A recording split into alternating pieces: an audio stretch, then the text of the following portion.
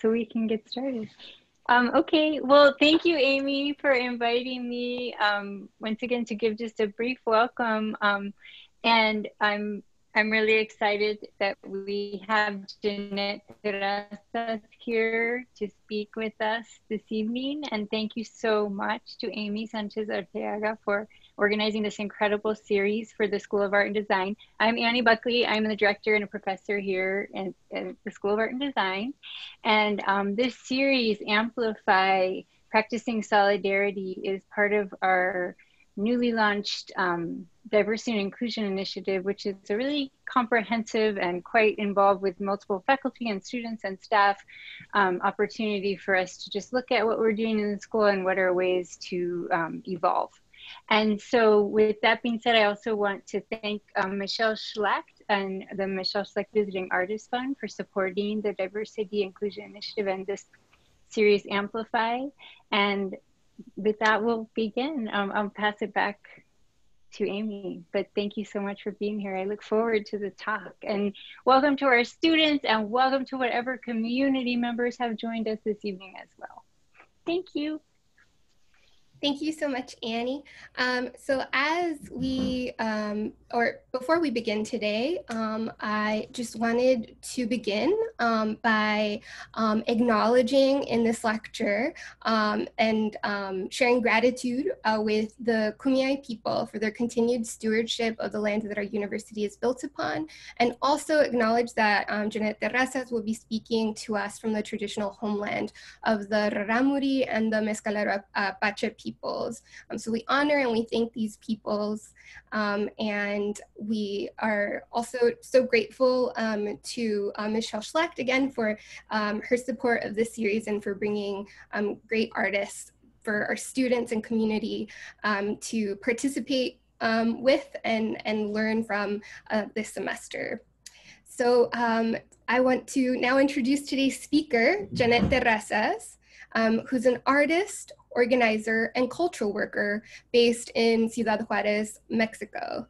Her work mobilizes the production processes, economies, and mutabilities that arise from textile and garment production to address issues of gendered violence, labor histories, indigenous rights, and transnational solidarity. This work straddles the lines between collectivized feminist community building efforts, nonprofit cultural stewardship, experimentation with botany and natural dyeing processes, and efforts to document and trace histories of ecological violence and femicide.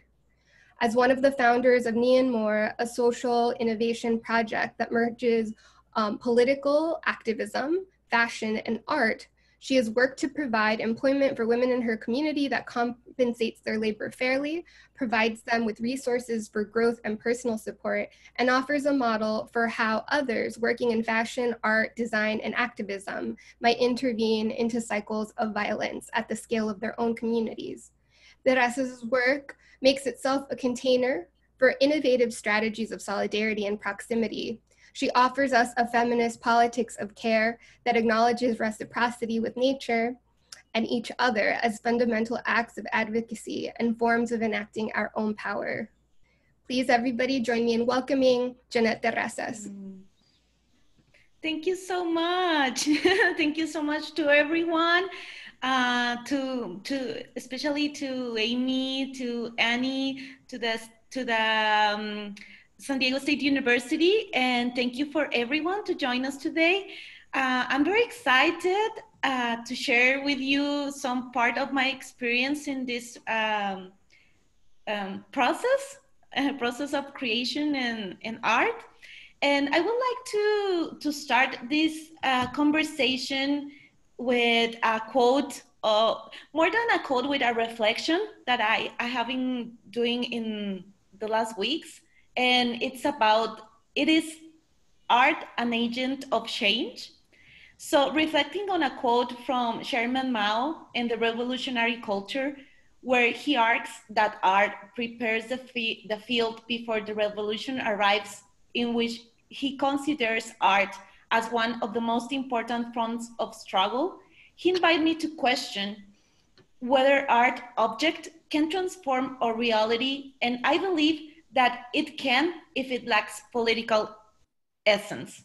So I think that art taking into action the power of symbolisms, the voices it represents, the access to these symbolisms, and the important work of documenting history and its various contexts within the struggle is what converts art and transforms to art in a medium that prepares us, informs us, and that it's the reason why it becomes so important. So not all art is an agent of change. It's a revolution that transforms art and make it useful.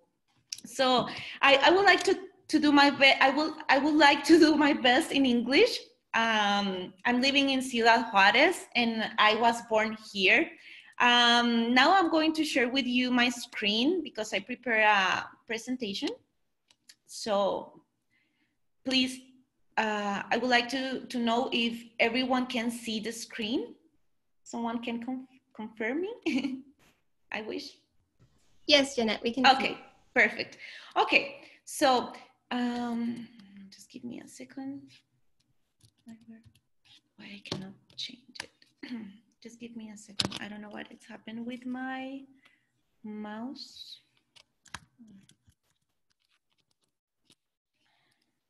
Oh.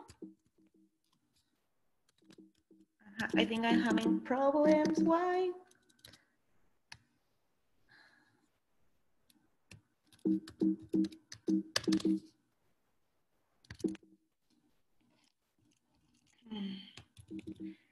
I think it's stuck my screen, but I don't know why. Okay. Yeah, I cannot.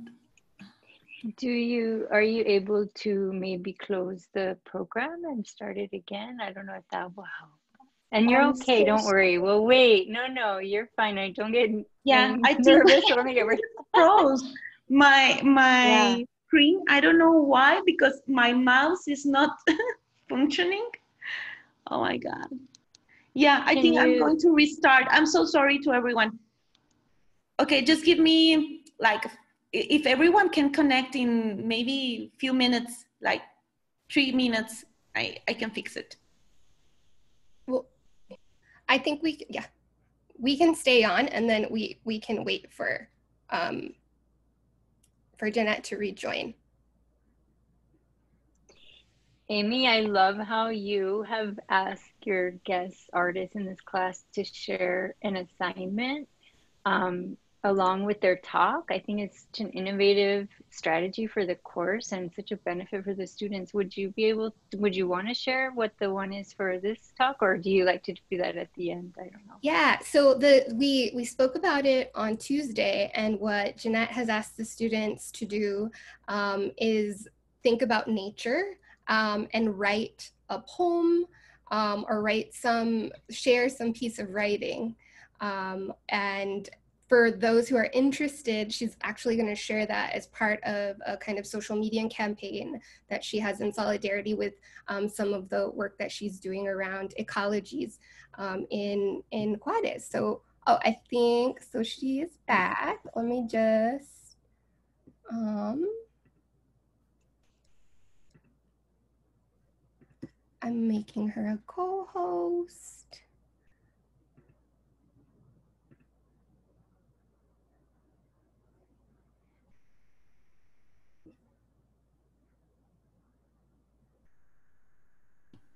Okay. Yeah, you can hear me? Yes. Okay, that's perfect. Okay, I was very nervous. I wish this time everything works better. Okay. Okay, can you see my screen, right? Yes, we can. Okay, so just let me check. Okay, I think it's perfect now. Okay, so I was born in Ciudad Juárez, and I would like to share with you a little part of the story of Ciudad Juárez. Ciudad Juárez, before the 80s, the 1980s, it was a land that the primal activity, it was agriculture. So here in Juárez, the cotton, it was one of the primal activities. But in 1983, around those dates, the government implement the industrialization plan. And this is very related and linked with the TLC, la Tratado de Libre Comercio, that the plan, it was to install many factories in the city in order to promote like jobs and growing economy for the city and to Mexico, right? But most of the companies that comes to install here in Ciudad Juárez are foreigners, son extranjeros. So with this industrialization plan, many women from many parts of Mexico came to Ciudad Juárez to work. And these women have like particular conditions. Many of them are indigenous from different parts of Mexico. They are living in vulnerable conditions in their towns. Like there are people that are very poor, living in poor context, and many of them are also single mothers. So when this happened, the boom of industrialization in Ciudad Juárez, the maquiladoras starts to contract like many women. So in this, we can see that Ciudad Juárez has a very close history with women labor and exploitation by the maquiladoras and the land. And if you know a little about the history of Ciudad Juárez, in the 90s, in 1993, it starts to happen a phenomenon that it's the femicide. Femicide is the murder of a woman just for being a woman. So for many time, when I grew up here, when I was young, I see in the news every day that these femicides happen every day to young people, to young women. And it was something that impacts myself since I was 12 years old, because it was something that changed the history of the place I lived. So for many time, I was like trying to understand why this happened to the women in Ciudad Juárez. And I reflect about these conditions that the industrialization creates around the city, because it was just not that the women, it was working in the maquiladoras. It's also a problem that it has been related with the public space, because when maquiladoras came to Ciudad Juárez, they install in many parts of the city. So the city, it was not created to be able to be, how could I say? It was not friendly for people to live here. It was created more, or focused more, the planification of the city for the maquiladoras. So the public space is very deteriorado, I don't know how to say, like deteriorado. Deteriorated. So people, women, men, young persons, children cannot transit in a good conditions or security conditions in Ciudad Juárez. So many of the women that start disappearing in the 90s, that were, they was workers from the maquiladora. And it was because maquiladora has very bad conditions for women, but also the conditions of the public space. So since 1993 to 2020, we have been living in the same conditions. And the maquiladoras, I think it's one of the how could I say, factor that perpetuate this violence against women. But also we have a culture that is the misogynist culture is very rooted in our society. So in my personal experience, another thing that marked my life, or yeah, like changed my life, it was my first boyfriend. So from this first boyfriend, I lived many kinds of violence. I lived sexual abuse, I lived physical abuse, psychological abuse. And I think in that time, I didn't know and I didn't connect the violence as a structure.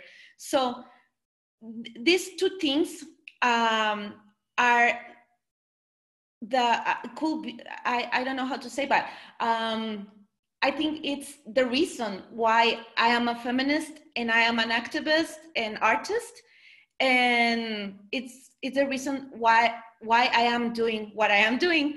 But I think one of the reasons also is to born in Ciudad Juárez that changed my life. So I would like to show you a video that I made with a friend in 2016. So you can know more about the context of the city and also about how solidarity it looks in a city like mine. I know, please. Okay, let me see. I don't know why it's stuck. I don't know if I have to go out again. Give me a second.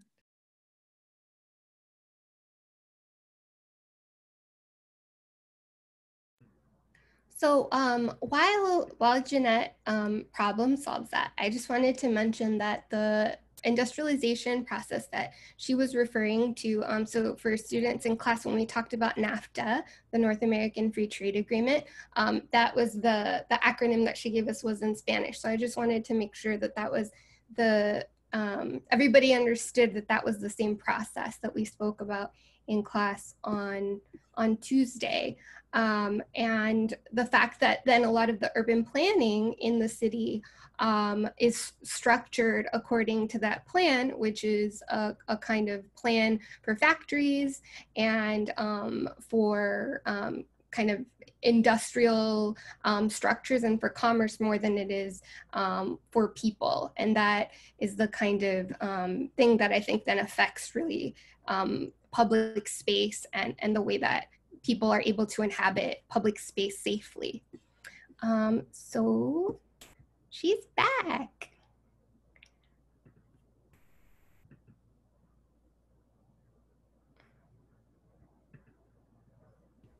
Okay, can you listen? Okay.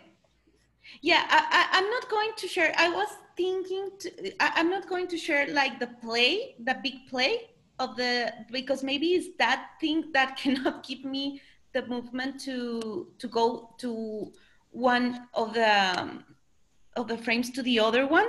So I'm going to share my screen like this, and maybe that will be better. Can you see, right? I'm scared that I press the play and then happen the same again. So I don't know if everyone can. Yeah, this works. I think this works just fine. Yeah, that's a good solution. Thanks. Okay. Yeah, because I'm scared that if I press the play, I cannot go forward. Okay. Oh, sorry.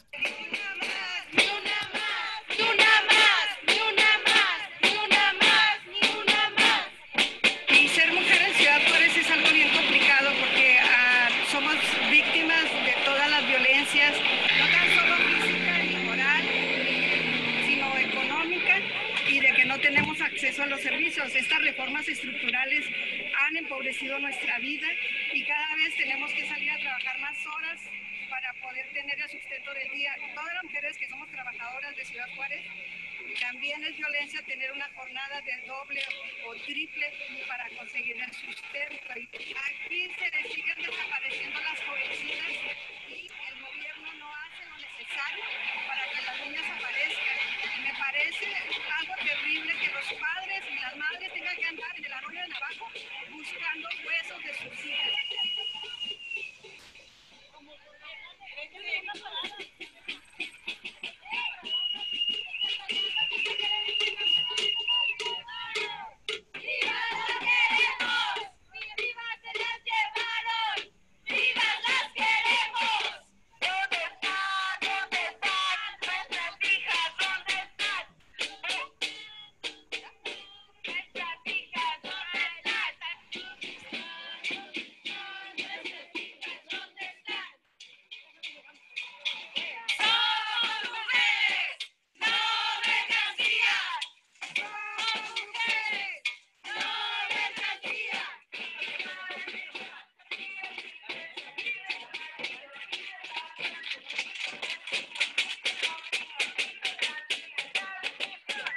Son nuestras hermanas y por eso este día decidí salir a la calle porque ni una más ya estuvo, o sea, ya estuvo bueno, ya estamos aquí.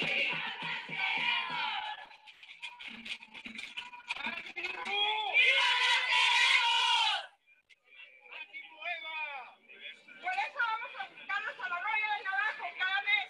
El capitalismo, el proyecto neoliberal es el responsable de tantas masacres a nivel mundial de todas las mujeres del mundo por la transformación revolucionaria de las sociedades. Ya basta de tanta sobreexplotación del hombre por el hombre. Buenas tardes, compañeros. Estamos aquí manifestándonos, al igual que ustedes, porque estoy en contra de la violencia contra las mujeres. Al igual que ustedes, mujeres, yo también he sufrido violencia, pero una violencia que es tipo psicológica, que ha sido mi trabajo. Buenas noches, compañeros. Exterminar este estado depredador, fascista y criminal que se ha ensañado con todos los géneros, con los niños.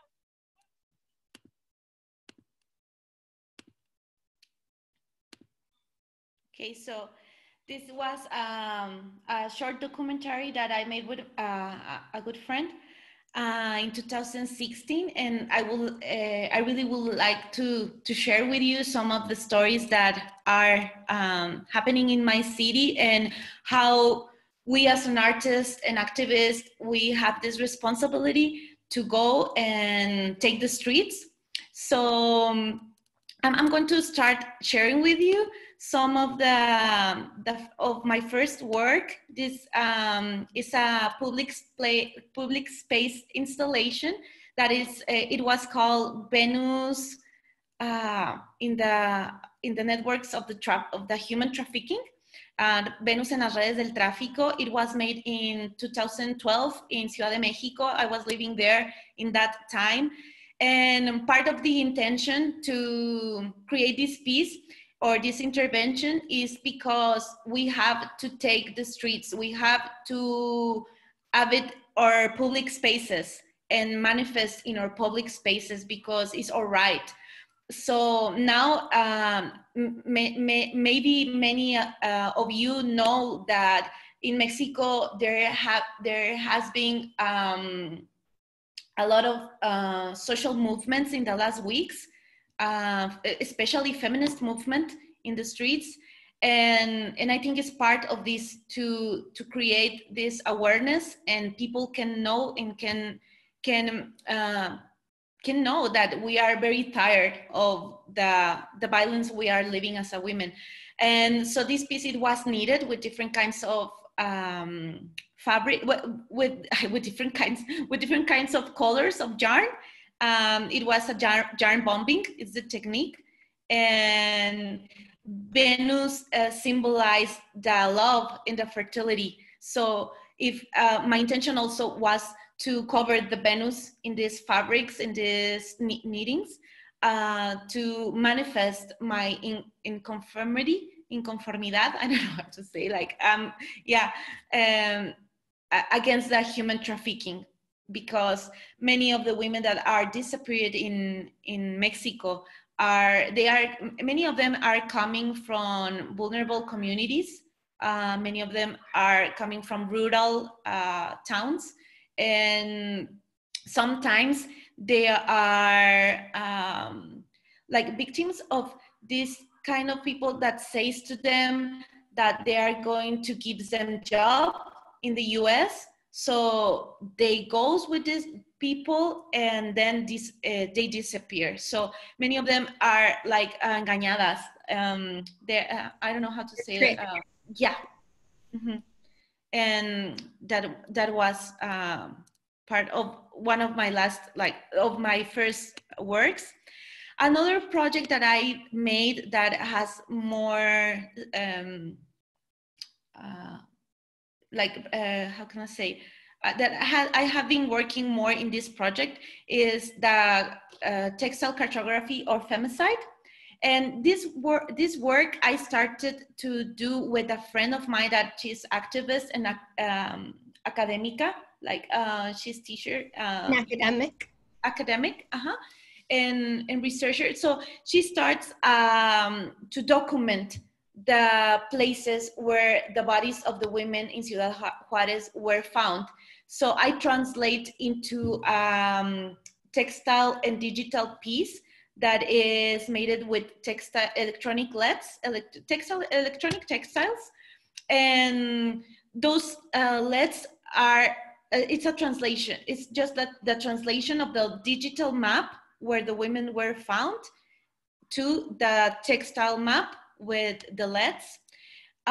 This one, it was starting in, it's a series, and I started in 2014. It's an electronic map, and here I make a big, this one, it was just the first one, but then we are in an ongoing process with a bigger map that is made with many hands. So every time I have the chance, I make these workshops with people from different parts, like different cities or countries.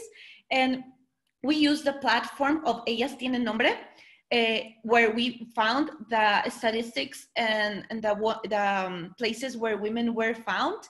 And I invite the community to install a LED in the name of every woman that has been murdered. So each LED represents the life of each one. And it's also like a gesture of turn on a light for each of them that has been murdered. So here you can see some of the workshops and people that are installing the LEDs. And the materials that I am using here are electronics. And in this case, I'm not creating circuits, because you can create circuits with these materials, or also you can, how can I say, start like programmation, because there is a platform that you can program, like if you can get Wi-Fi, or you can control something with this little pad. But in this case, it's very basic. It's just the LED. Okay, so this is one of the most significant process I having. But later, I would like to show you what is the work that I have been doing from since 2016 to 2020, that it's exploration of the colors of the earth. And this project, it gives me a lot of hope. In 2016, I meet a Norwegian artist. It's called Lisby Jorn. And when we meet, she has a project similar about femicides, but she's documenting the names. So when we meet and we share about the stories, I was working in a gallery in that time, and we decided to start a collaboration in which women could be helped by a project that we we didn't know we wanted to create, but she told me that that she has a friend that is a fashion designer, and she always wants to help women. So we start conversations with Tina Molat, that she's a designer that donates a lot of things for this new project that is called Me and More.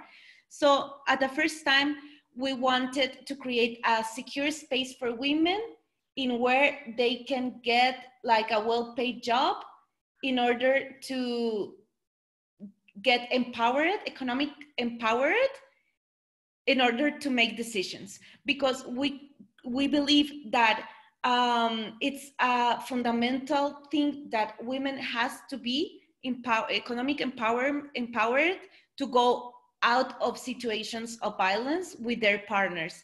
And even if they are economically empowered, sometimes it's very difficult. So we started this project. It's a textile project in which we create garments, and the exploration of the colors, it was part of the project. So this is the research, the first research we made.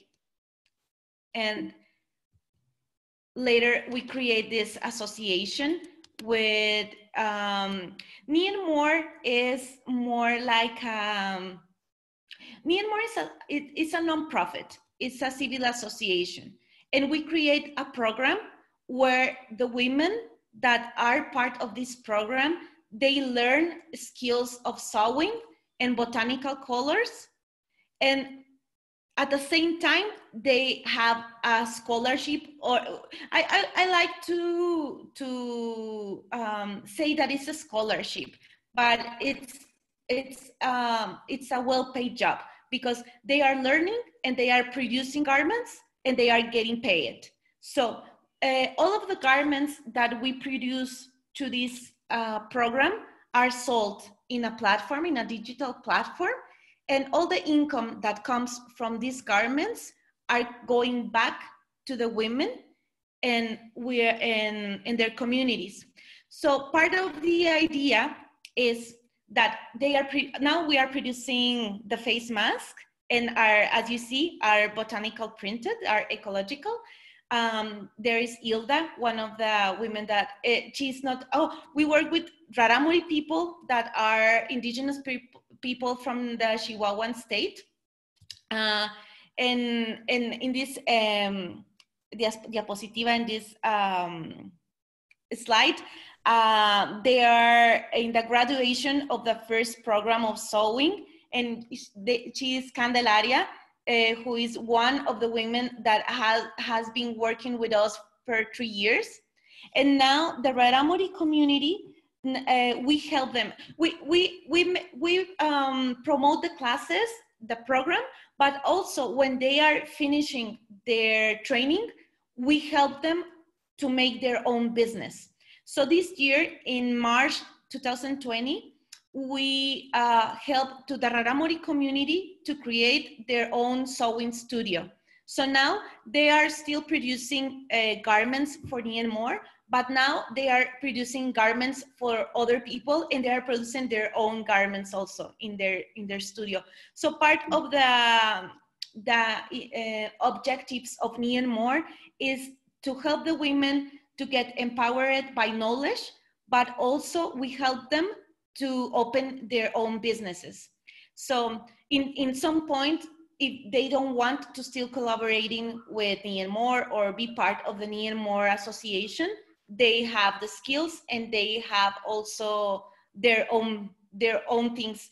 And in some point, I love this because it has this socialist background where the means of production are for the people. So in the maquiladora, the women that are working in maquiladora, as you see in the video, they have to work like sometimes even for 12 hours or more, and they are very low paid. So the difference that we have of this, and they are never be able to be the owners of the machines that they are using or the means of production. So in this case, we are the opposite of maquiladora.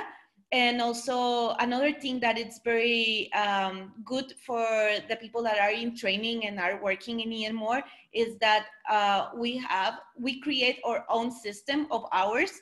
So people are working 6 hours per day.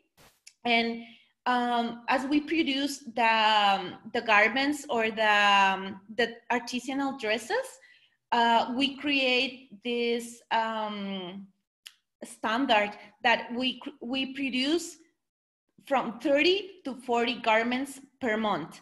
So we are talking about that we are producing one dress in one day. So in maquiladora, the difference is that people are producing 800 dresses per week.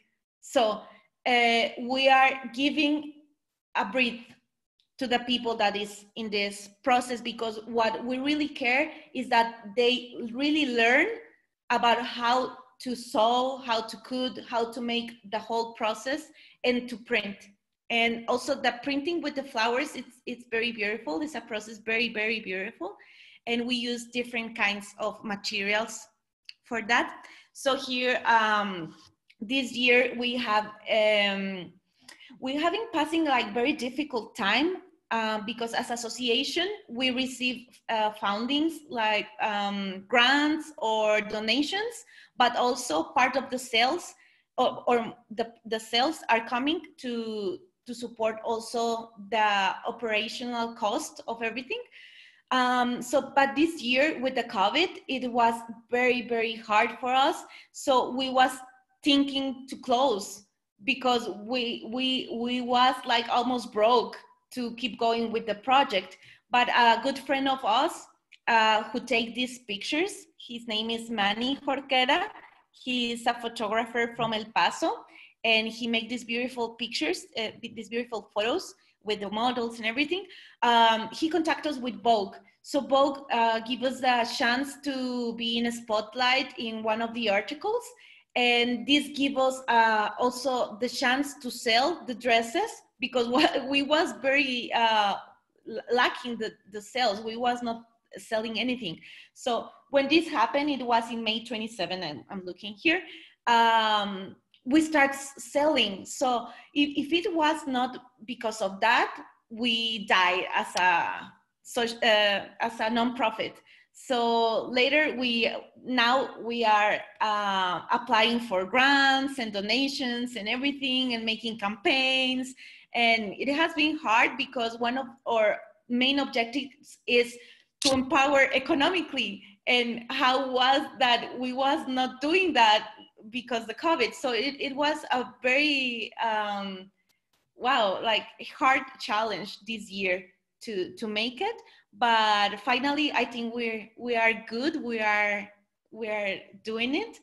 And another thing that we do in EN is protest patches. So this is every garment that you buy from EN people can get a protest patch, or people can also buy a protest patch, like separate. But what we do is create different kinds of workshops, because as we are the founders, we are from different parts of the world. We are doing these workshops in Europe, in Oslo, in Berlin, and other parts. And here in America, we are doing here. And I don't remember if I made something in San Diego in the last years, but I made in Guadalajara, Ciudad de Mexico, Ciudad Juárez, in El Paso, in Santa Fe, and Albuquerque. So these workshops, we invite people to embroider. So this cross with the flower around, that it symbolizes the justice. The cross symbolizes the justice for the women, and the flower symbolizes the life of the women.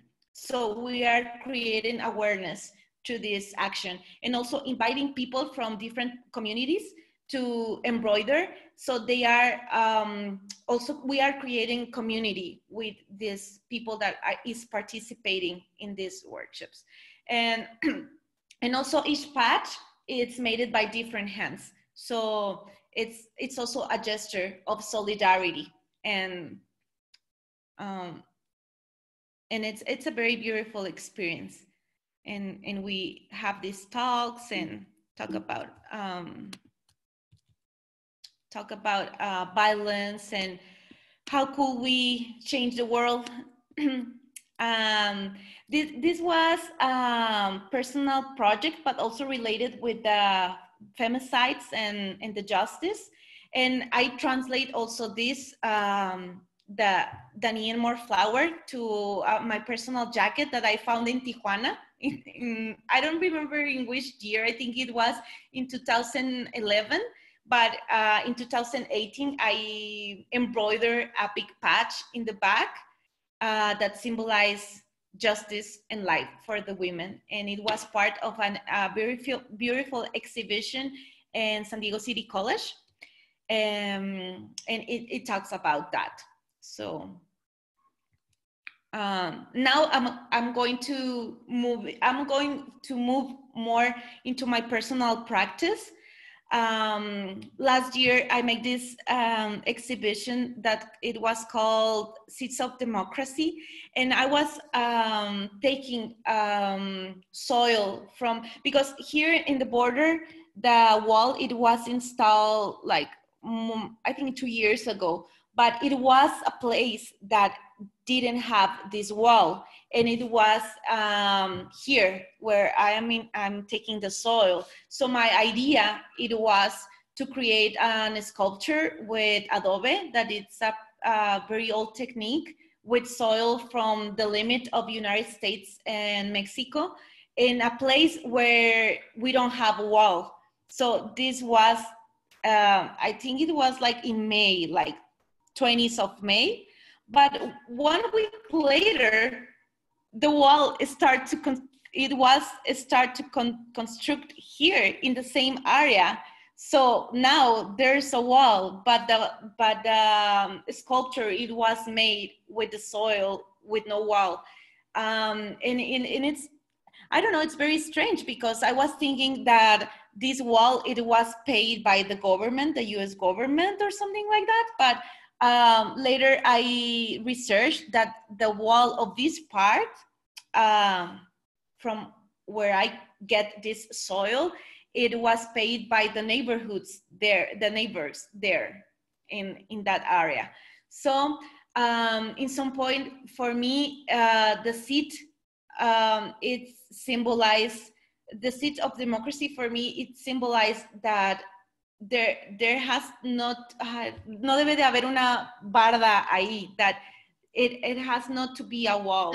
That there shouldn't be a wall there. There should be a wall, yeah, there shouldn't be a wall.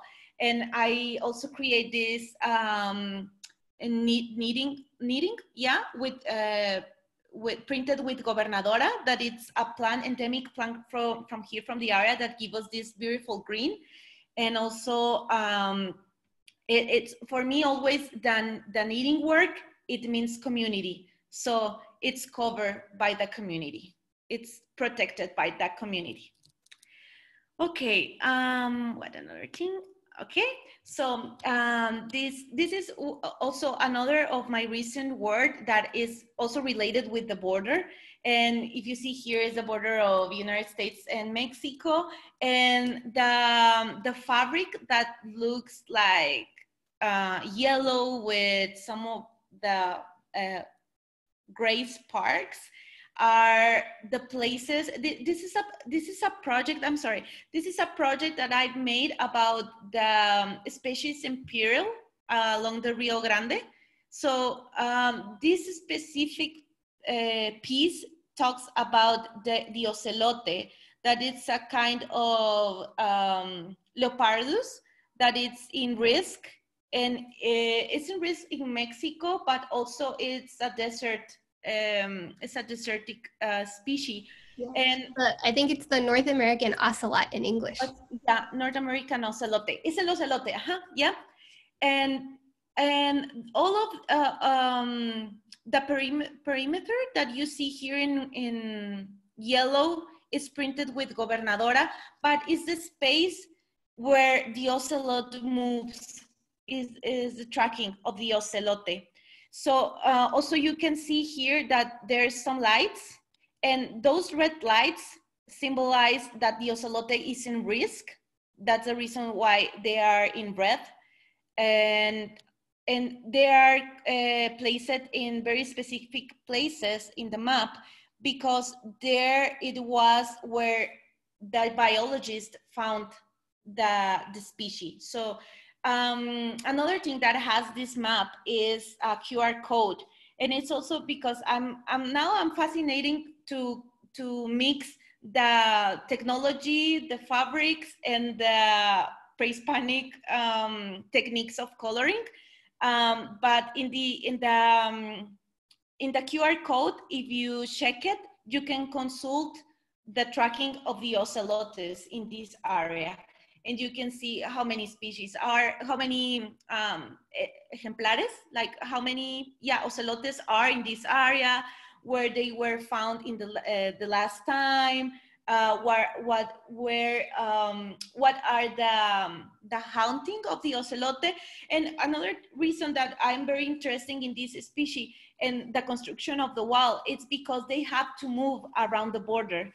So if there's a wall, they cannot cross to one side and another, and this is going to decrease their life, it's going to decrease the ocelotes' life, because they have to hunt, and if they don't are able to cross, it's also not just affecting the human migration, it's also affecting the wall is affecting the species. And this one, it was part of a series of 3 maps that talks about different species, but this one, it was the ocelote. Here also, part of the activities, I think, as an artist, is also to be involved in different kinds of groups and protests against environmental disasters. And now I'm very focused also, I'm very worried about the gender issues, but also I'm very worried about the environmental issues, because here in the area we have a huge problem with the minery project. And here is some of the protests that I've been participating from 2019 in 2020 with different groups. And we, in the first picture, I went to a protest when Andrés Manuel López Obrador, the president from Mexico, came, and we was asking to not install the minery project. The other one, it was the climate strike, and I went with my son, because I'm also teaching him about to recycle and to how could we do better things for the planet. And the other one is with the friends that I visit in Chihuahua.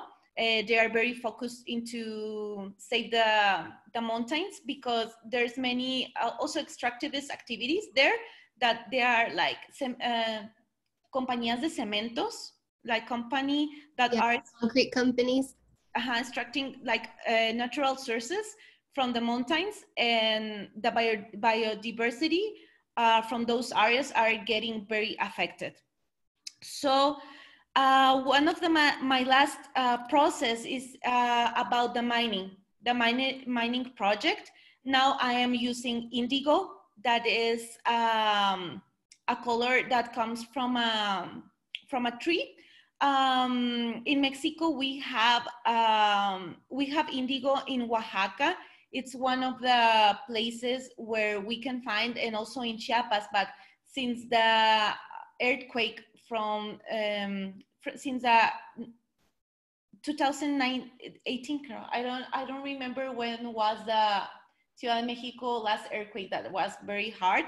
The epicenter, it was in Oaxaca. So many of the producers of indigo, they lost their production. So now it's also a kind of, here in Mexico, as species that is extincted, almost extincted. But we are printing with the indigo. It's not from Mexico, but I have many respect for this color. And also here, I would like to tell you something about the story. We have here a natural protected area that is the dunes that are a very huge land of sand. And also here in this area, Samalayuca is the name of the place that it's in Juárez. It's also more than 2,000 pinturas rupestres, like ancient paintings. It's the correct name? I don't know. Yes. Yes, like ancient paintings. And also I found that there's many species living there, that many of the cactus are in risk if the mining comes and install here. You are going to listen my dog. Okay, so one of the things that I'm very worried is that if this mine comes to this place, are going to make devastation of the land. So if you see in the picture of the bottom, you can see what is the impact in the landscape of the mining in Minería Cielo Abierto, the open sky mining. And this is the project that they want to make here in Samalayuca. But one of the reasons why I am very worried is because the mining, this kind of mining, it use a lot of chemical stuff to get the minerals. So one of the first things that are going to be affected is the water, and we are living in the desert. So it's very worrying. In this map, if you see it, here is the border. You can see in the North USA, Mexico, but this spaces where is the indigo are the bolsons, the different kind of bolsons we have, and all the bolsons of water we have here are shared with our neighbors from El Paso. So if this mine comes that it's in this area, could affect the first bolson that is going to affect is the Samalayuca Desert bolson, but then everything is connected. So all the bolsons around could be contaminated. So one of the reasons I am doing this now is because I want to express my inconformity, that I'm uncomfortable with this project and create awareness with my community and with other communities also, that it's not good that we permit that the mining project comes to here. And it's also like a Canadian company that is making this. So what I'm trying to express or say to you is that these things, it's happening because there's a racist policies that are coming with this project that they know that are going to affect our communities. And the people that are living here, we are people of color. We are Latinos in su mayoría. So they are affecting our communities specifically. So first, returning into the story that I told you before about the femicides, that the femicides are related with the neoliberal project that comes with the maquiladoras. It's also because they create the conditions for these things to happen, and also the cartels of the drugs and many other things, because many of the buyers of the drugs are in the US. And here is like a very specific point to cross everything, to cross people, to cross drugs, to cross the products that are produced in the maquiladoras, and people are getting exploited there. So now with the mining project is the same, but now it's not people, is the environmental, is our land, is our water, and it's going to be many species that are going to get lost if this project happens. And it's something that is not going to benefit our community, like economically, because they are going to extract everything, and maybe the only ones that are going to get benefit of this is our corrupted government, but not the population that we are living here. So now I'm making this process of this work, and if you see, I'm working with maps. And another thing that I was telling Amy is that another kind of practice, I think, and we have the total responsibility as an artist that we care about politics, is to speak up. So the last year I met a politician that he helped us a lot with the Myanmar project, but also I have been in contact with him, and I write him a letter to explain her my worry about the mining project. And in this letter, I express that there are more than 400 species that are going to get lost, and it's going to be a disaster, an environmental disaster, if they approve a law and this Canadian company goes in. So in the letter, I'm copying all the pictures of each species, so he can knows about what's the life there in the desert. And what I see is that when I sent the letter 2 days later or 3 days later that week, he speak up against the mining. So I think it's very important that we as a citizens, as a artists, and if we really care, things that are happening in our communities, in our cities, and we are uncomfortable with what is happening, we always have the power to write to our politicians and express that we are not agreed with some things that is happening. I think it's our responsibility as a citizens to make our rights count. And I invite you to do it and participate more in the protest and in the las march. I don't know how to say in English, like the walks. Marches. Mm-hmm. And be more active.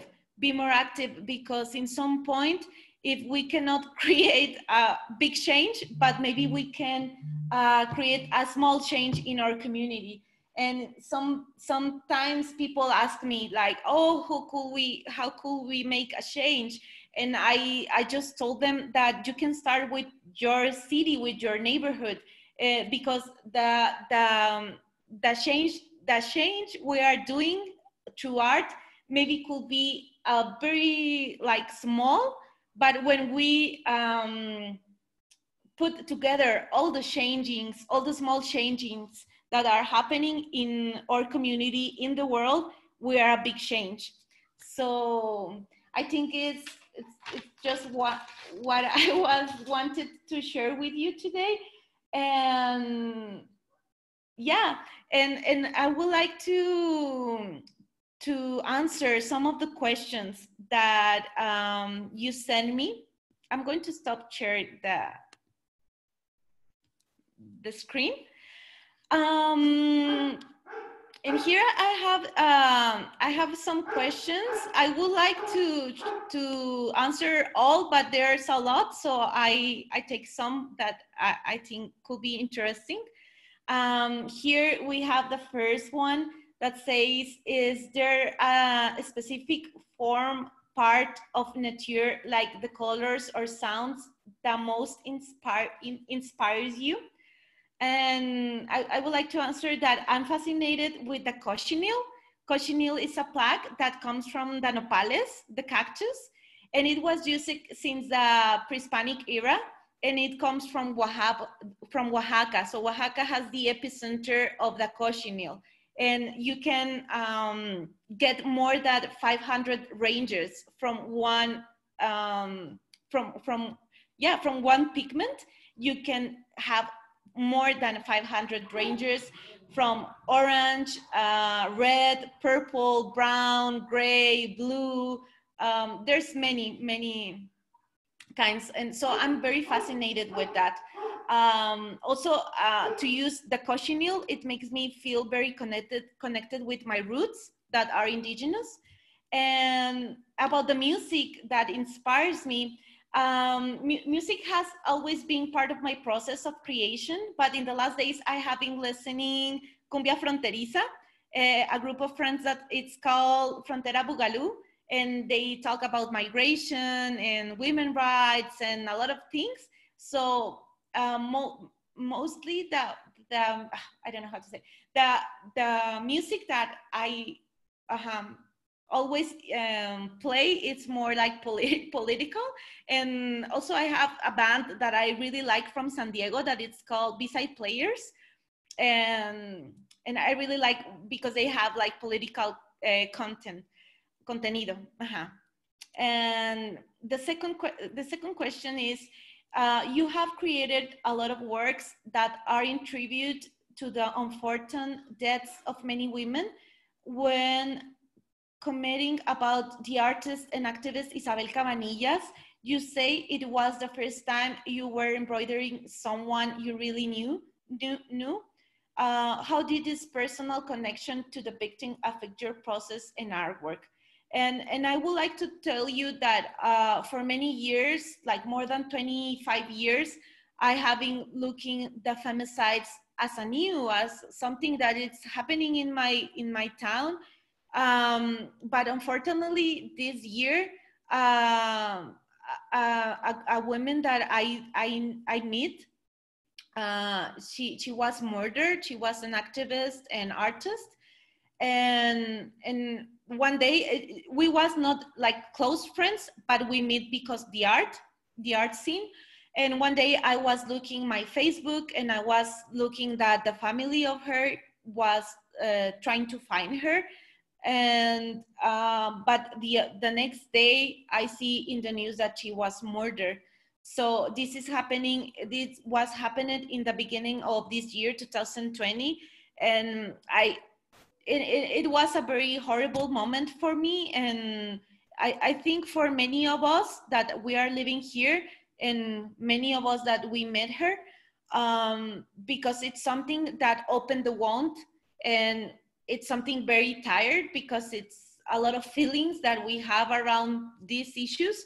And I think it's something that it marks the life of the people. And for us, it was a very heavy hit, especially for the community of artists and activists.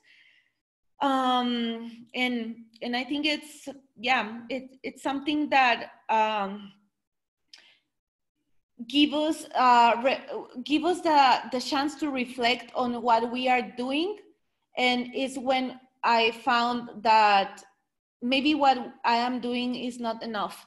And it's not, because we are trying to create a small change in a group of women, but we are not saving them of the femicide.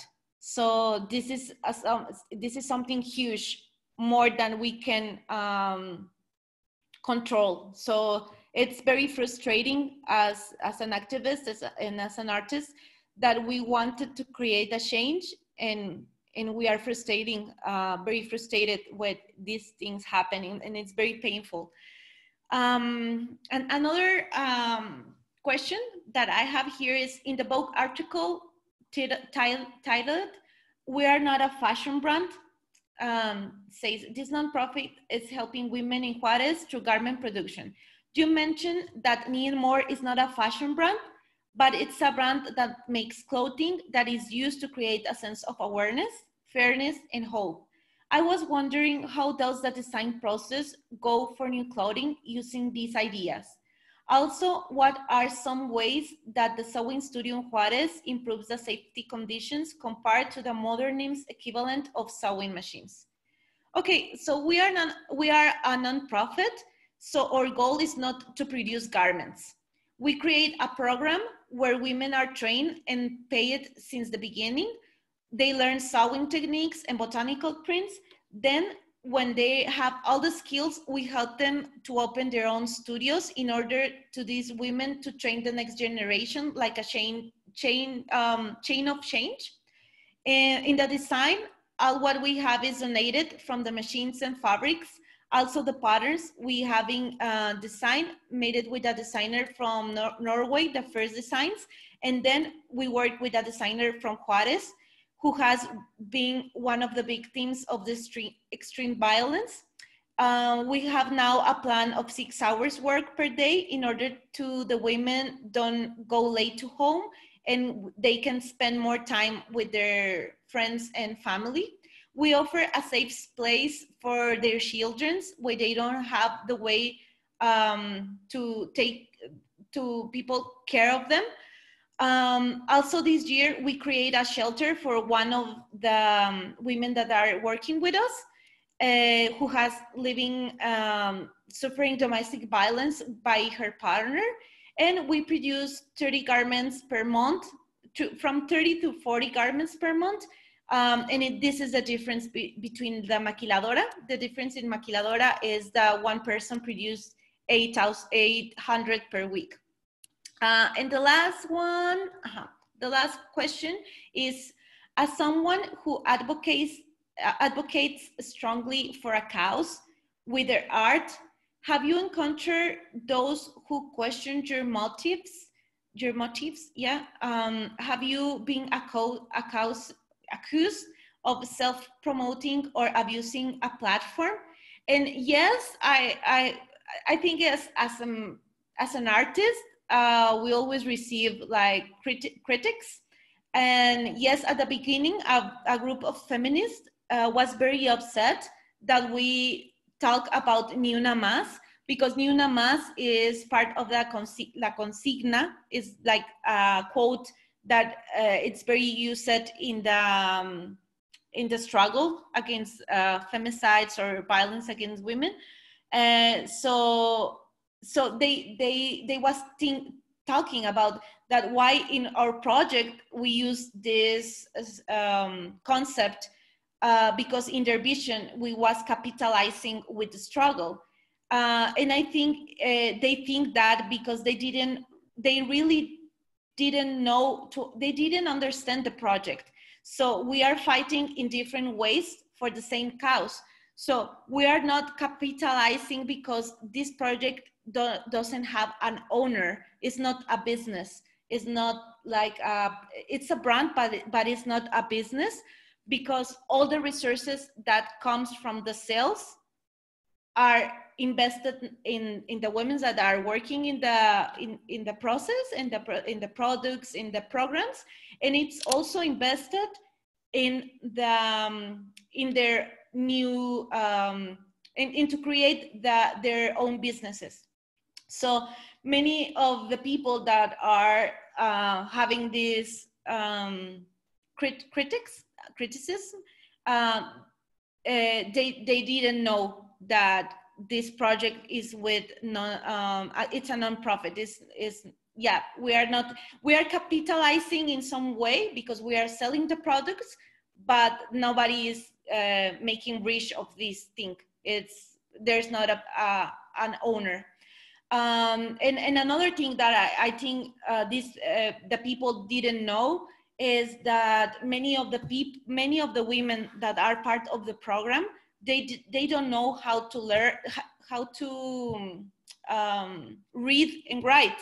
So in this program, they have the opportunity to learn something that it's going to be useful for their futures. So in some point, I think many people can accuse others, but with not knowing what is behind.